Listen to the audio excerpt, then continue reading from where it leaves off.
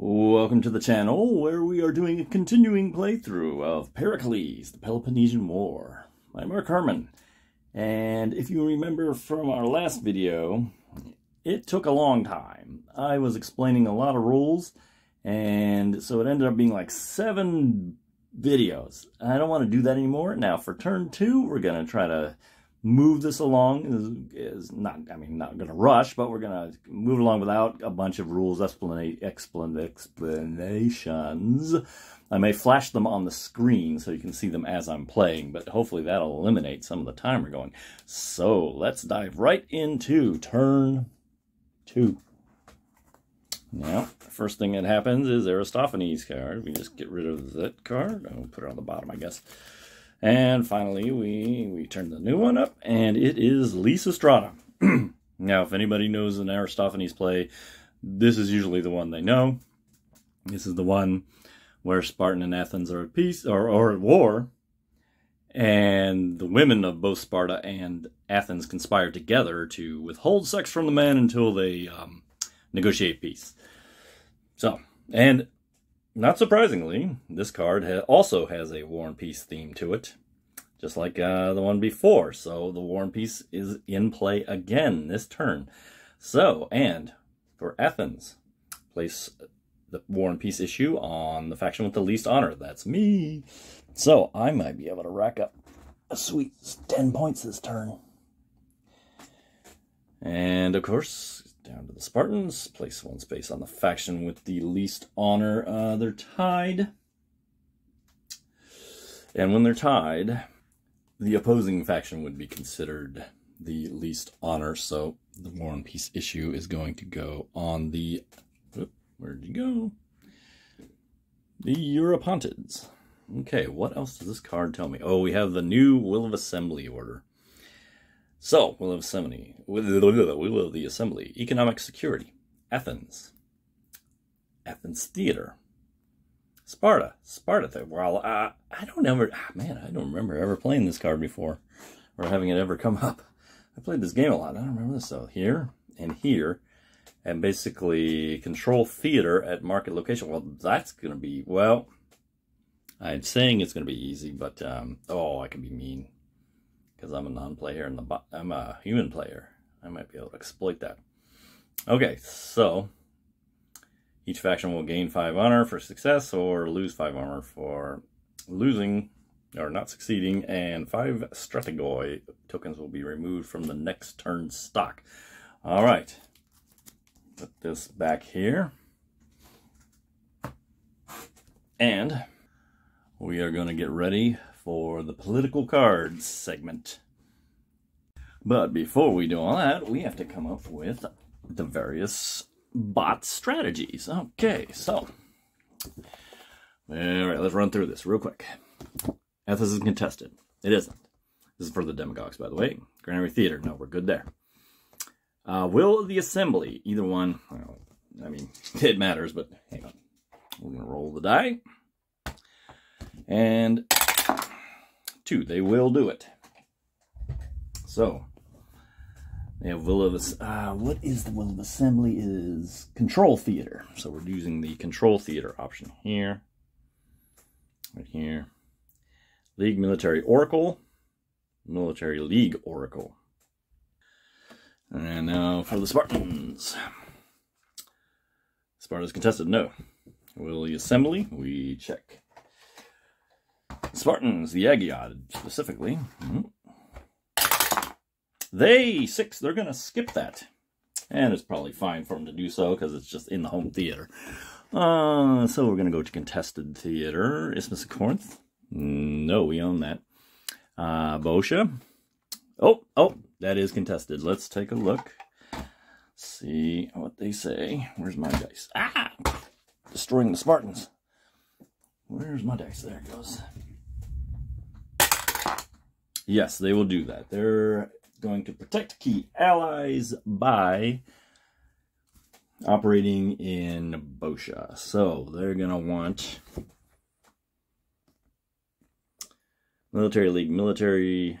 So MLM. Continuing on with the Aristophanes. Sparta is war with Athens, and the question is, will they ravage Attica? Ooh, they might put that in contest. They might actually, oh man, things are here. Skip that, please. No, they're gonna ravage Attica. Is their strategy, and that will call for military league, military. Okay. Just a little footnote on that last military issue. We need the league issue because we don't have a base present in Athens here. I'll flash it over there. If there was a base, we would ignore the trying to get a league issue. Sorry, I have to tilt the camera like that. This one, though, we don't need because we'd only need it if the theater wasn't contested. So we'll need that. But if the theater was contested, we wouldn't need that military league or military issue either. Okay, we got everybody's strategy. Now we're gonna deal out some cards. Now here's a little persnickety rule that you may miss. You actually reshuffle the entire deck and deal a new hand when you're dealing new hands. For a long time I was playing this like a deck builder where you just go through the whole, you cycle the deck. So every card will come out, but if you look in the rules there, you actually reshuffle each time and you get a fresh hand, fresh deck each time. So let's do that. And with the magic of camera, speed, editing. Now the other thing, you remember last turn, I had an entourage, and that's basically just like a little booster pack, a deck of 3 cards that I could power up my faction leader with. But because I used it last turn, I don't get that this turn. That means I play with 6 cards plus my faction leader, and he plays with 9 cards and his faction leader. So there's that. So let's deal them. Okay, Aristocrat's hand. My hand, that is. And it's not bad. It's good because it's diverse. So whatever shows up on there, at least I'll have some aligned cards for playing there. You'll notice I got a whomping 4. 3 plus this league issue is only a 4. This is what Mark Herman calls the dog cards. And there's actually, you know, even though they're dogs, they're still useful strategically, because sometimes because like he says, most of these cards are going to add up to 5, they average out to 5. So you're going to be having a lot of 5 cards. That means a lot of deadlocked issues. So sometimes you're going to actually want to play, for the sake of your side, play something a little low, but you still get Strategos tokens and don't get totally blown out of the water by having to use ones that aren't aligned. So that's my hand. And I'm actually not going to look at the Demagogue's hand until I absolutely have to, kind of give ourselves a little less knowledge here. So where do we begin from here? We go to the Boule segment, where we pick our issues for the debates. Okay, better. So, Demagogues, as controlling faction, get to pick the first issue. And because they are doing a League, Military, and Oracle issue, and League is listed first, their first pick is naturally going to be a League issue, and they get it in the 2 spot because of they being controlling faction. That kicks it over to us for our first issue. And now I have to figure out what I want to actually do on the board. There's something of an exposed Spartan right here, and there's a benefit to defeating Spartans on land, and we'll get into that if I'm able to do it. So I think I'm actually going to pick up a military issue and see if I can't give him a little bit of trouble. May not come to that, but we'll take a look here. So I'm going to pick a military issue, and that will go in my 1 spot right here. So far, before even going into the debates, we are tied. I have 2 issues at 1, so that's 2, and he has 1 issue at 2. 2, we're tied. Okay. So now he gets to pick 3 issues. Now he wants military issues already on the board, so he's going to put an Oracle issue on the board, because that's his other part of his strategy, and that's going to go in the middle section here. Now we have to look at his hand to see what else he would pick. Demagogue's hand. Not all that good. And he's got diplomatic issues here, which he's not really interested in. So he's got a bunch of, looks like dead cards here. His strongest issue, however, is the military. He's got 3 there, and he's got one with a 6 and one with a 7. He's going to pick 2 military issues. 1, 2 in the middle. Now I get to pick 2. I think my hand is reasonably... It's okay on diplomatic. I think one of them will be the diplomatic. And the second one... I might throw another military on there. But, you know what? Let's get another... sorry about the camera there. I'm going to have to go ahead and throw another league on. I think I can win might be able to eke out a win on the league. Well, actually, I don't think I can. I think it's just going to be a dead issue for me. Well, they're all going to be dead issues for me. Yeah, I think we're going to go with that. All right, let's start debating. Demagogues pick their first issue, number 1. And that is going to be military according to their strategy. And for that, they're going to play their strongest card, which is going to be a 7. I'm playing this hand upside down, by the way. I have to flip everything around. Remind me. Okay, so he's going to play a 7, and against that, he's got me by the... yeah, he's got me. And the question is, would I play my faction? I don't want to do that. I'm going to... So what I'm going to do is actually deadlock him by playing this 7 card as well. And that's going to deadlock that issue. And I don't know if we really want to do that, but, you know, he's going to get 4 Strategos.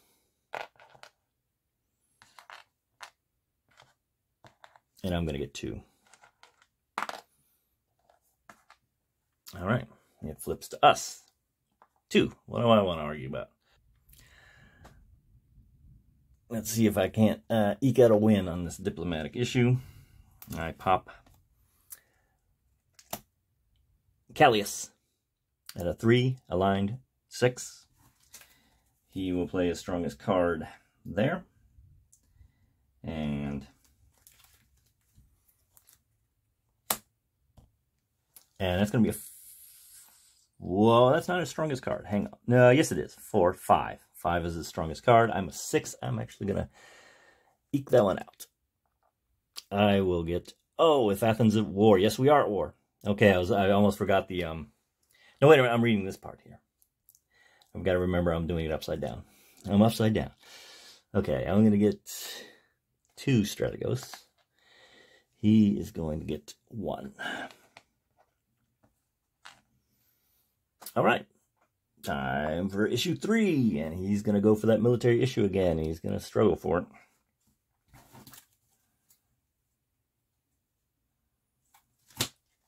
He's going to play Demosthenes.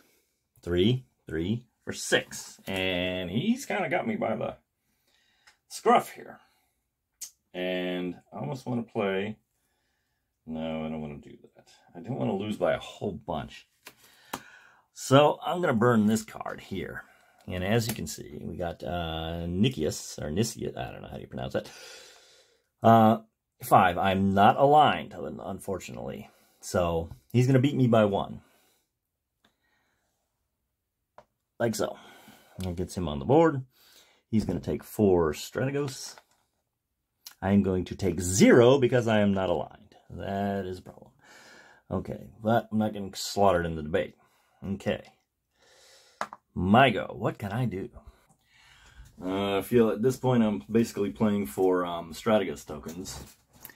So I'm going to play on the league issue. I'm going to do this league issue. And I'm going to play Latches for a 5. He's going to respond probably with the same thing, I would suspect. Yes, he would. He's going to play Conan. And we're both going to get 1 Strategos token. 5th issue. We're almost done here. He needs military league. He needs that Oracle issue. So he's going to pop this. It's going to be his next debate. And he's got a 5. He's got Glaucon. And he'll hit it for a 5. But I also have Aeschylus for a 5 as well. That is going to deadlock that issue. we will both win 1 Strategos token. That is the end of... Oh, wait, nope, one more. 6th, I get the last debate. And the last debate, I will debate... Ooh, I think I might be able to pull this off. No, I don't think I will. Okay, league. I'm going to do the league. I'm going to play Leon for 4. Yeah, not so hot. And actually, he cannot beat me on that. So he's going to just try to play his strongest card against that. Which will be a, wow, Xenophon. And that's a 3. That's actually going to eke me on a league issue. Ah, I like that. And I'm going to get 1 Strategos in addition. Okay. Now, what does this all mean? Oration Honor. Who won this debate? Well, I've got 4 points. He's got 3. I have beaten him by a whopping total of 1. Okay, let's pull our cards out of here. All right, because I have won, I will become controlling faction. And I will get the Athenian stateship here, and we'll get into that if, when it comes up.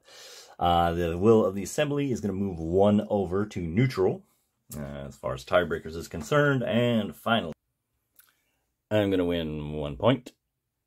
Demagogues are going to lose 1 point. That is our debate.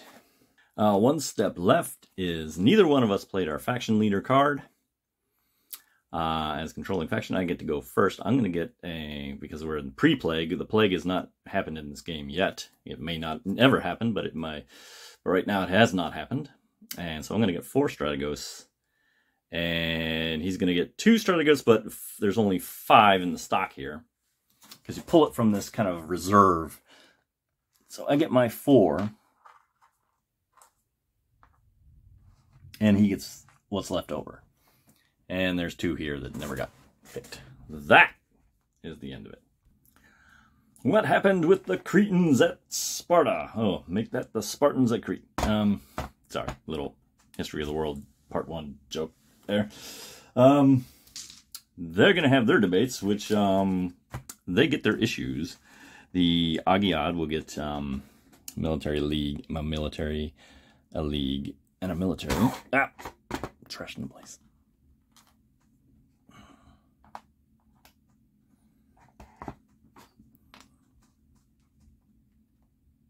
And sorry about that. The Aristophanes will get a military and a league issue. However, they need 3. So we'll just pop the top card off their deck. A league issue. So he will get a 2nd league issue almost kind of randomly. Now, who won these debates? That'll be interesting. The controlling faction is the Agiad. The Agiad will be the red dice, and the Aristophanes will be the yellow. We roll the dice. The Agiad win by 2 points. They will retain control of the faction. The assembly will favor of the assembly will move to their side. The Aristophanes will lose 2 honor. The Agiad will gain 2 honor.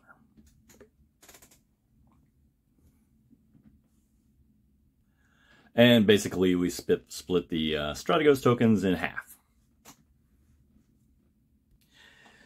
That's the end of the debates, and what was only left is to resolve any special issues. And the first one you always resolve is War and Peace.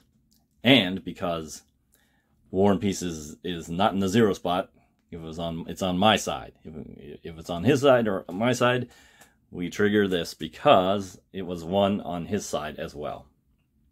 And when that happens, peace breaks out. So, we have gone for 1 turn at war, and now all of a sudden, we're back at peace. I don't know, maybe somebody thought we were biting off more than they could chew when we got started into this battle. It's just a big misunderstanding. I don't know. I'd like to say I'm real sorry about what happened before. The whole thing was just just a misunderstanding. But the upshot of all this is the parties that won the peace issues on both sides, the Spartans and the Athenians, get a whopping 10-point bump in their honor. So that's me. 1, 2, 3, 4, 5, 6, 7, 8, 9, 10 to 21. So I'm starting to catch up here a little bit. And the Eurypontids won it over here. And it's 1, 2, 3, 4, 5, 6, 7, 8, 9, 10.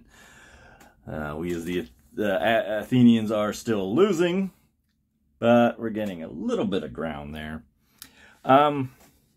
So we're back to peace. That means blue units cannot invade spaces with red units. That means I am not going to be able to tag that Spartan all alone and now popped. No, wait a minute. No, I can't, because there's already forces. If there's already forces there, I can still fight. I just can't move in there. Yeah, see? Yeah, strategy. Okay, so the honor order looks like it has changed. And I'll go ahead and... So, Eurypontids are out in front. They have the most honor. They're going to go first. Followed by the Agiad, 2. Followed by the Demagogues, 3. So instead of going clockwise, we're going counterclockwise when we do resolve all that. But that is the end of the debates. We are getting ready to do theater placement and resolution. So this video is just slightly over 20 minutes. You can see we're moving along at a much better clip. And of course I was going really fast through there. There's a good chance I might have made a goof somewhere in there. If you see it, call it out. If you have any questions, ask about things, because I am glossing over the rules terribly. But in any case, thanks for watching. I'll see you in the next video.